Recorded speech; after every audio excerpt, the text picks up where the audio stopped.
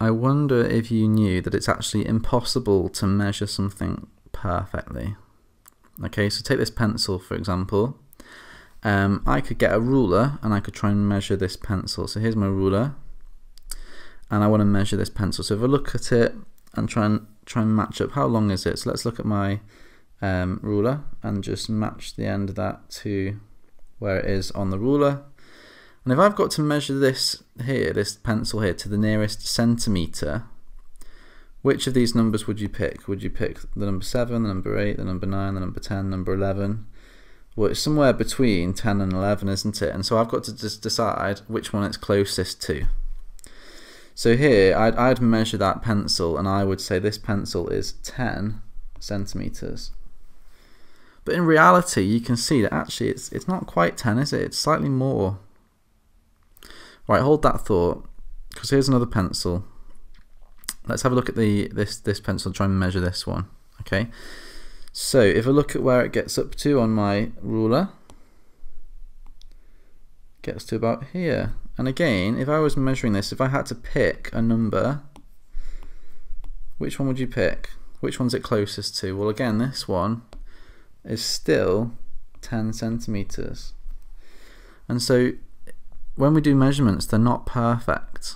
Okay, you know, if I said this pencil is 10 centimetres long, there's going to be some kind of range of values that it could actually have been in reality. Okay, so this is called these are called upper and lower bounds. Okay, it tells us a range of values that it could be. So an upper bound is usually half a unit greater than the rounded measurement, and a lower bound is usually half a unit less than a rounded measurement. Okay, so if we look at this pencil, for example, the smallest it could have been would probably be about 9.5. Anything bigger than 9.5, and it would definitely round up to 10. Okay, so our lower bound, I'll write it here, for our pencil was 9.5 centimetres, and our upper bound for our pencil, the biggest that possibly could have been, would be about in the middle there, wouldn't it? So that would be 10.5. Now I know I hear this again and again all the time. People say, but 10.5 would round up to 11. Okay, sure, yeah, it would, but this is just a bound. Okay, we're just saying that our true number is somewhere between these two numbers. Okay, so don't worry about what rounds to what. You know, that anything smaller than that is going to round down, isn't it? So these are bounds. Okay, they're telling me that my true value is somewhere in between these two numbers. Okay, now you could apply that to areas as well. Okay, so here I've got an area. Now imagine that someone came along and they measured these sides of this square, and they measured it to be 8 centimetres. Now in reality, it might not be perfectly 8 centimetres. It might be slightly more, and it might be slightly less. So if someone came along and said, well, what's the area? There's going to be a range of values that it could be. Okay, so let's think about the smallest that the area could be in reality. So they might, when they measured this 8 centimetres here, what's the smallest that could possibly be? Well, that would be 7.5 centimetres, wouldn't it? 7.5 centimetres. And the same goes for this one here. When they measured this, the smallest it might actually be in reality would be 7.5 centimetres. So if I multiply them two together, that's going to give me the lower bound for the area, the smallest it could be.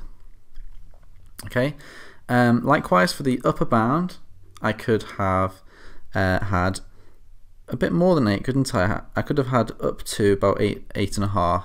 Okay, so it might actually have been up to about 8.5. So for the upper bound, if I did 8.8 times 8.8, that's going to give me a number there for the upper bound. Okay, so let me just run and get my calculator so I can work these out.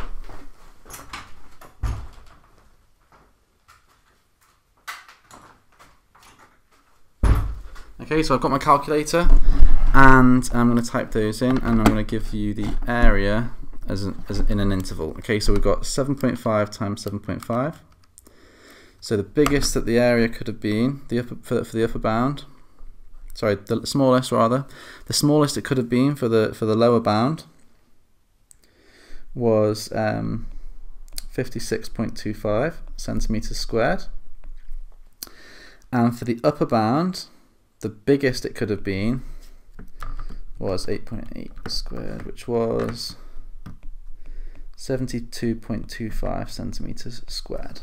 Okay, so if I wanted to show this with my inequality notation, okay, I'm going to fill in the gaps here.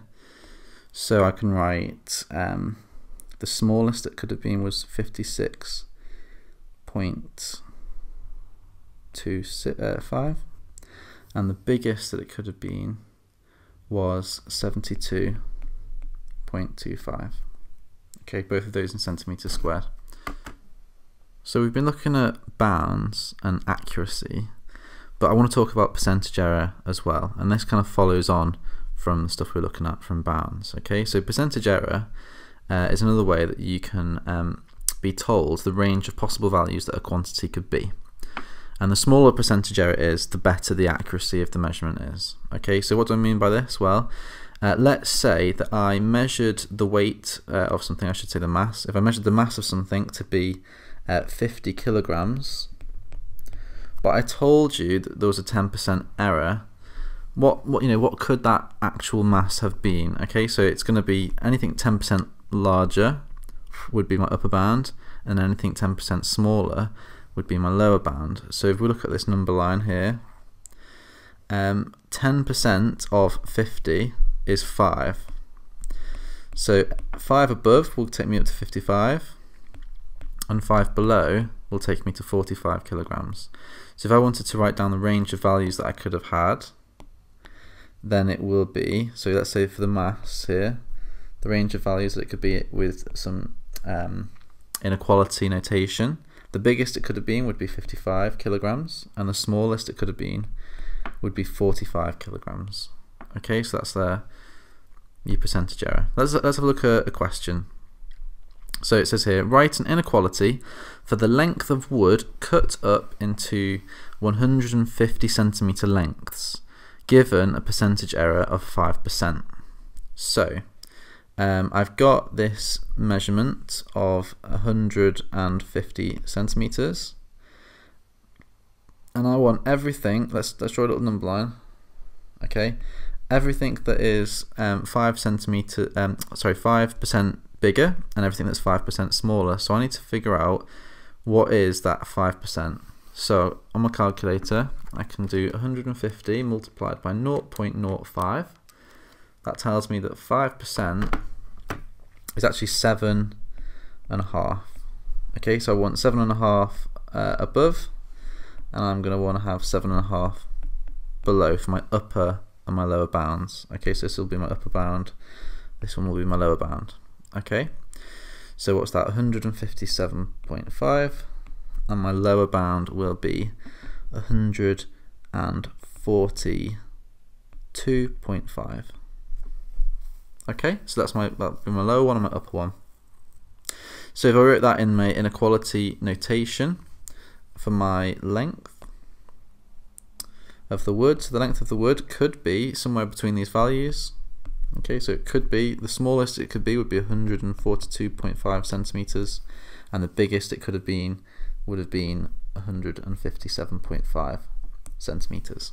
Okay, so that's a little look at percentage error in that context of upper and lower bounds and accuracy. Joash Maths.